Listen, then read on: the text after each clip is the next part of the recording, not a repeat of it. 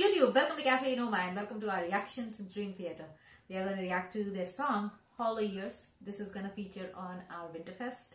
This will be a first time single take honest reaction to Hollow Years of Dream Theater. Yeah, I have heard this song in the past. My first time. I do remember bits of it. I don't know what it's about, but I do remember listening to them. This song by Dream Theater in the past. Okay. So let's see what Kirti thinks about it mainly, and then I'll chip in a little bit later to keep it honest, sincere and impromptu and totally unscripted.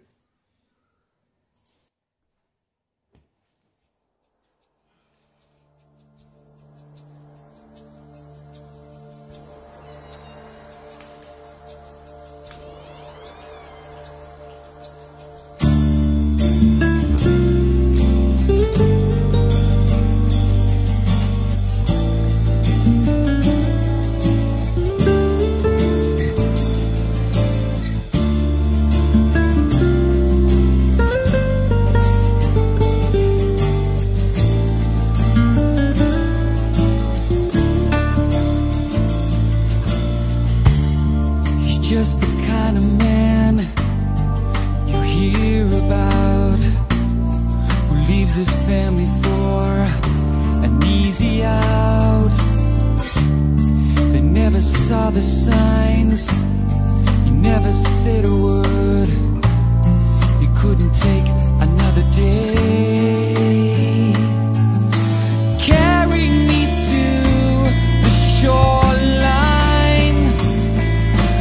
bury me in the sand,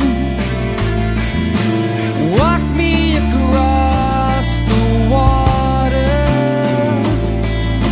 and maybe you'll understand. Once the stone you're crawling under is lifted off your shoulders,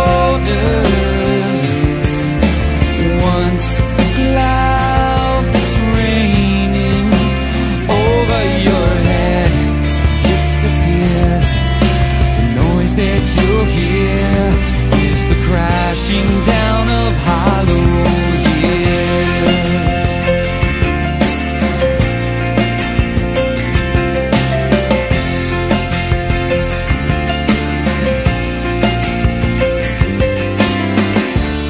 She's not the kind of girl you hear about.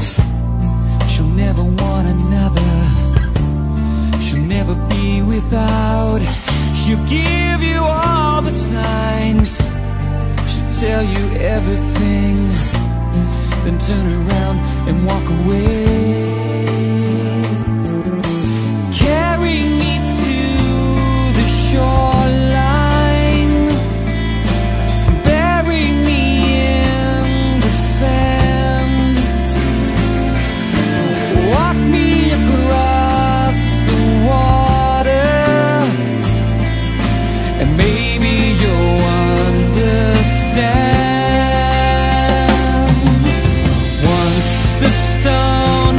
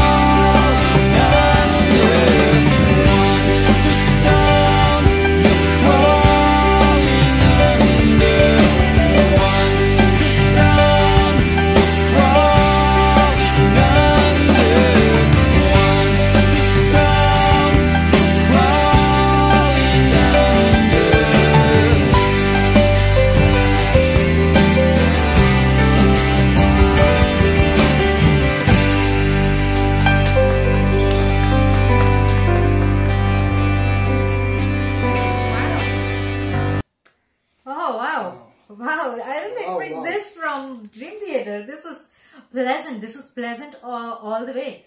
Wow, it's still, you have to wait for it to go down completely.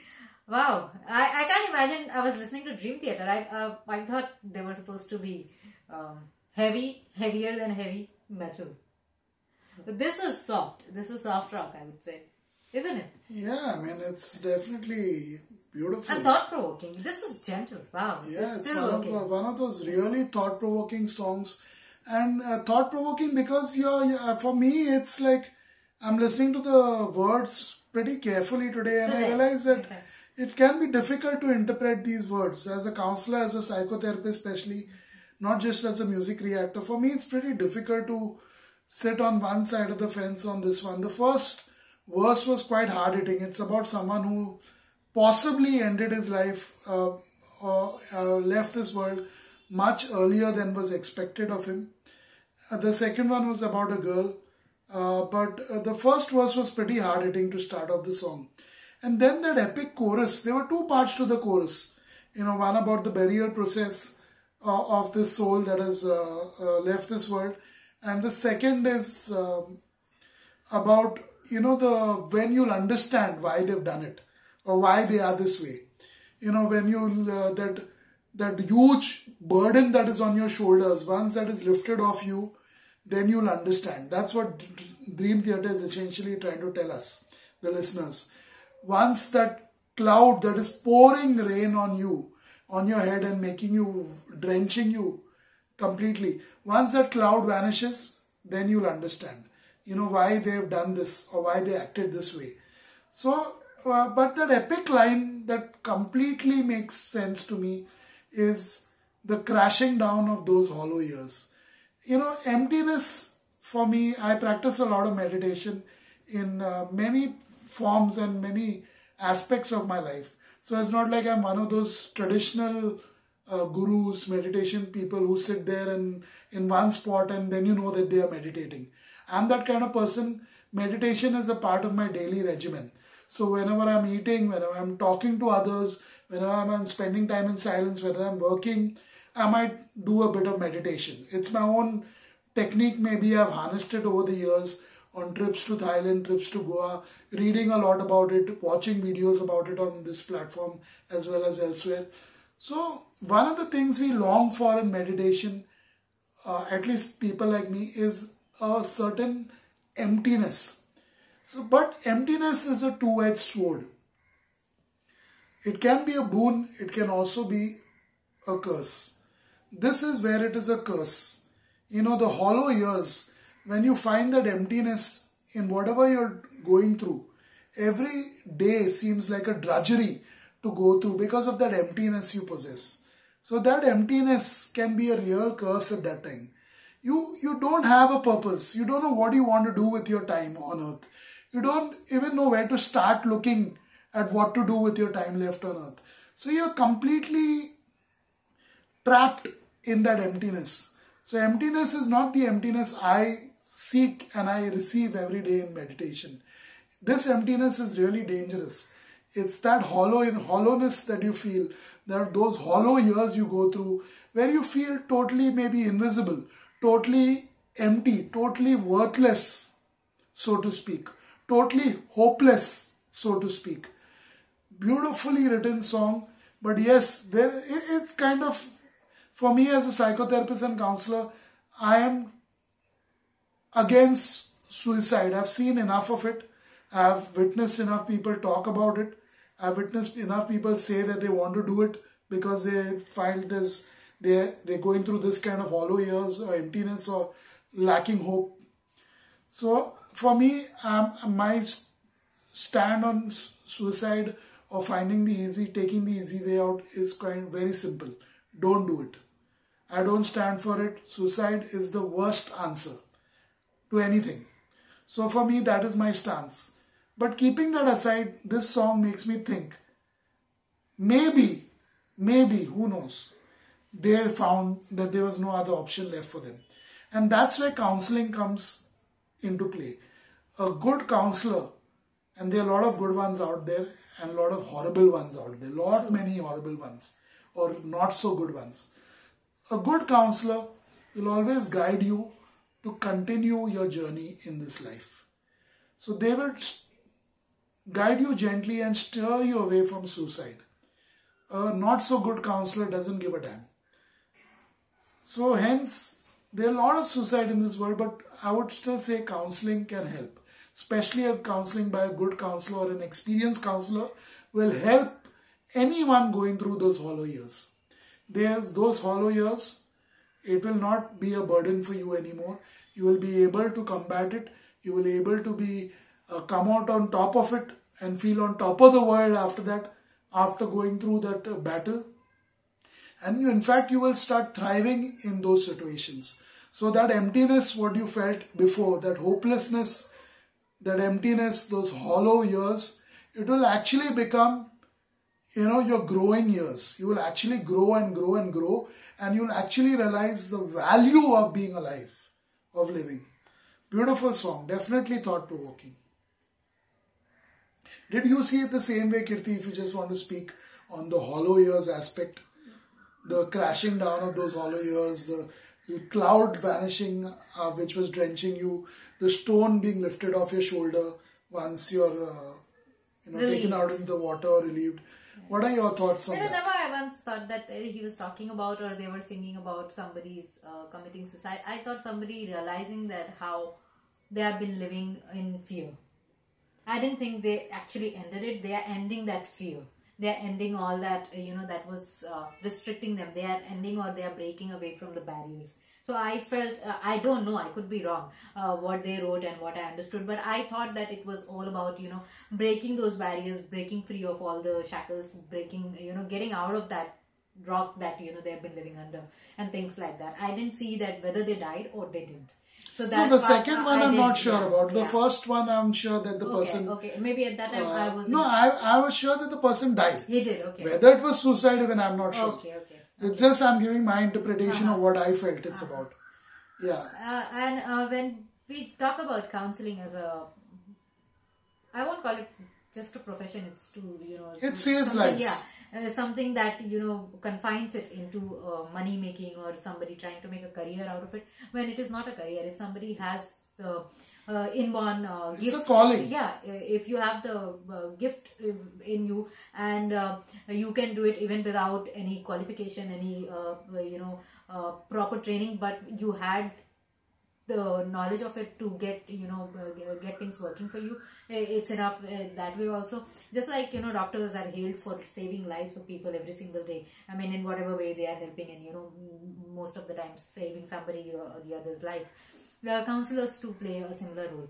Each time you've deterred someone from doing something like that, you've saved that life. You have to keep count of that, so that you keep on reminding yourself how important you are in this scheme or in society. Because each time you have stopped someone from taking that harsh decision, you have saved that life. Yeah, and it's not also the direct saving of lives that matters. It's the indirect saving of millions of lives every year by counselors all over the world. Yeah. With relationships, because when you help them with their relationships with others, so many lives are and also in their own pursuit of their purpose, fulfillment of their purpose, and you help them as a coach, as a counselor in those aspects, you're also saving their life, because you're making their life worth living.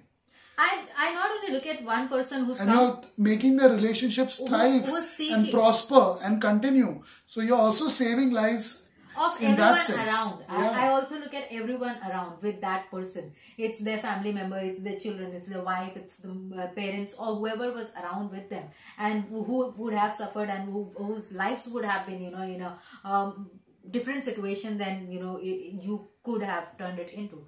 So it's basically you're doing a lot when you're doing something like that. So it's definitely not just a profession. It's something that holds things together. It's one of those pieces of the puzzle that is most important to hold things, everything together in society, and for a person's well-being. When we talk about hollow years, a lot of people fail to experience the same life, even though they have the same time. A person living up to 40 can turn into Elvis Presley, a person living up to 40 has turned into nobody. A person living up to 40 could be a burden on others around. A person living up to 40 could be a suicide bomber. A person living up to 40 could be anything. There are so many people and so many things, but they have lived that same amount of time, same amount of second, millisecond, minute, hour, a day, months and the years. But what you have been and how you have thought that what your purpose was, according to that you're living. And some people don't even have that purpose, or they don't even have that clarity that what exactly are they supposed to be doing. And there's so much chaos, so much confusion, so many things that people create. It's basically they leaving people, and then they have no direction whatsoever to do, so they are just going on doing something or the other. Something clicks, some things don't.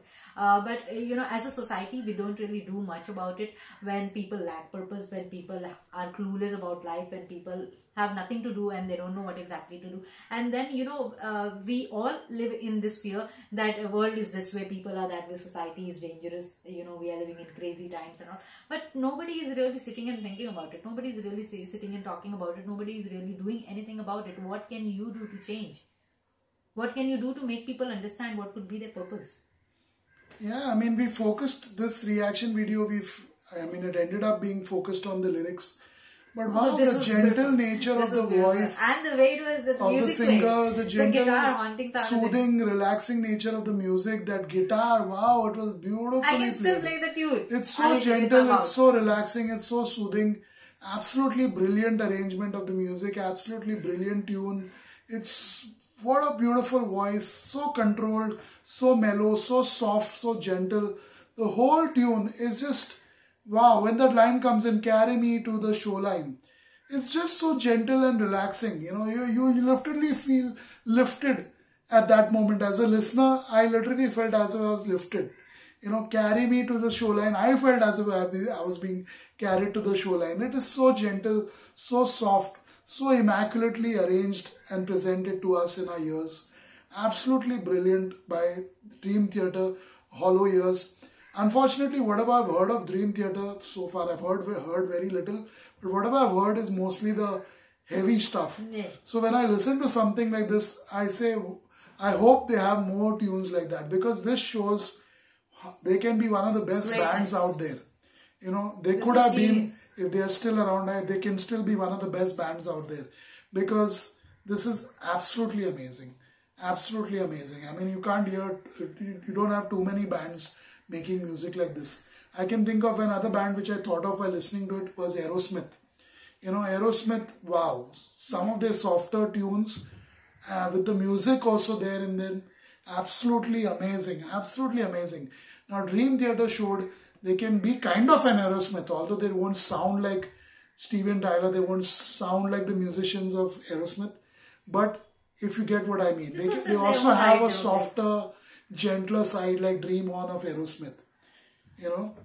Absolutely amazing. I definitely thought of Dream On in a weird way. I thought of Dream On of Aerosmith while listening to the Hollow Years today. That's it for this one. Check out our Patreon page to make more requests for such uncut, unscripted, impromptu, genuine and honest reactions. You won't get it anywhere else in the world, let alone YouTube.